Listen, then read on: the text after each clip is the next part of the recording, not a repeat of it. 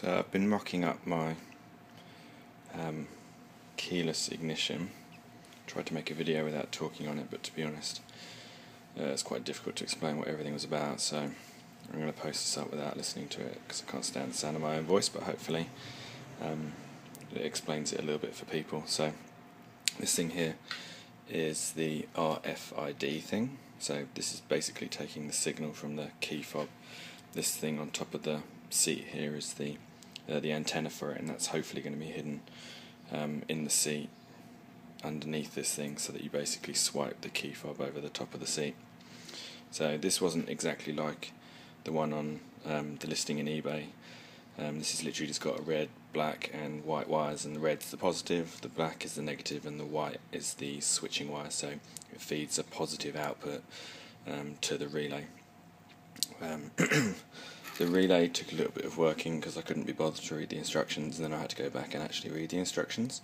So again, it's quite simple. This green is the switching wire which connects to that white one. So that white one, you swipe the thing and it provides the feed to the relay. Black, again, quite simply negative. Red is the positive, sent over here to this battery. And then this is the bit I buggered up. If you've got a positive feed, which for this test setup, which I'm just trying to light this light up, but actually when I wire it into the bike, the ignition is a positive feed anyway. You have to have the positive coming in on this brown lead with the fuse and then out on the yellow.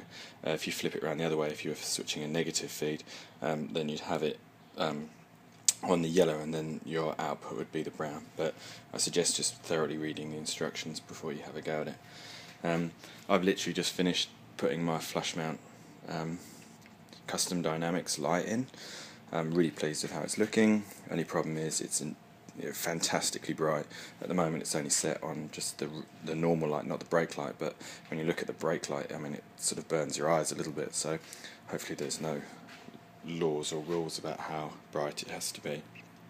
So here's how it works. I'll just get the old key fob if I can find it. So this thing here will attach to the key ring, and then basically all you do is you swipe it over here and that light lights up, which means that the RFID's picked it up.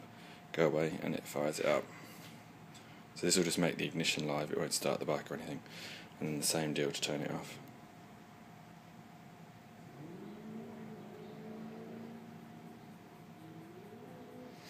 And there's all sorts of funny things that you can do on this relay about how you can switch it.